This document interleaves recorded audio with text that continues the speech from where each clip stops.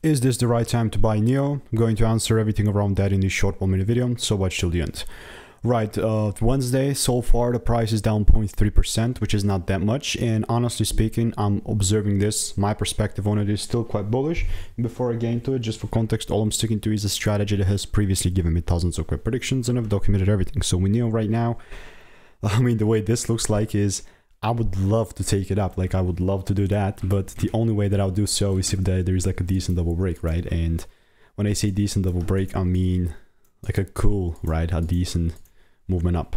As long as we're sitting inside and above 496, let's say $5-ish bucks, it's still cool, right? And unfortunately, I'm not gonna pull the trigger, and I don't have the rights to get in. I mean, I do have the rights, but you know, like I'm not comfortable with doing that because I've done like 30,000 videos and I've seen what has worked for me, what has not.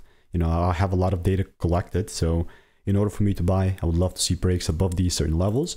And in the meantime, as long as we're consolidating here, I'll just wait, right? If we start to keep break lower, then this is going to be different stuff. If you want to learn to make more money by taking less trades, click the first link in the description.